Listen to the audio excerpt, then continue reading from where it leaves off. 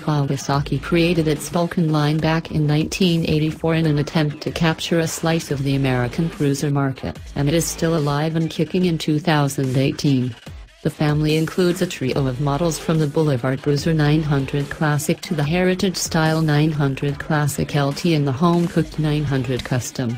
A 900cc V-twin mill and 600+ pound curb weight put the range firmly in the mid-size cruiser category and give it the mass one expects to find in American cruiser.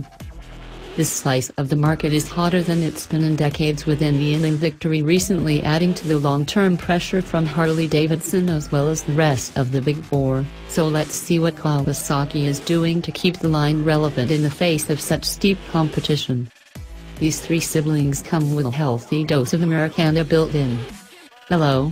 26.8-inch seat height on the Classics and 27 inches on the Custom places the rider's butt comfortably close to the ground for confidence and safety when you deploy your training wheels.